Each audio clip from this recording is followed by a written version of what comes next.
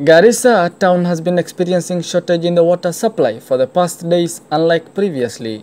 Since the tenure of Governor Koran started, water has become a thing of the past and residents enjoyed water. Explaining the cause of the recent lack of water, the County Executive Committee member for water, Honorable Issa Oyow, highlighted few areas of interest. As rightly said, we have a serious problem with turbidity. It is raining upstream.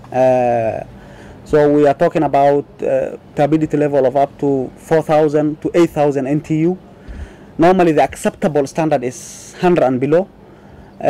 So we are basically, what we are saying is we want to get water out of mud, or rather muddy water. So we would like to tell the members of the public that we are putting all our efforts as a Department of Water, as Gawasco, to make sure that they have access to clean and safe water. He also appealed to the members of the public to be patient with the water department as they solve the issue. We would like to ask the members of the public to really understand us, to cooperate with us. Assuring the public that the water situation will be solved in few weeks' time, Honorable Issa Oyow also requested members of the public to increase their storage systems and preserve the little water they get. Also see how they can store the water, the small amount of water they get, because we are having a serious problem with turbidity.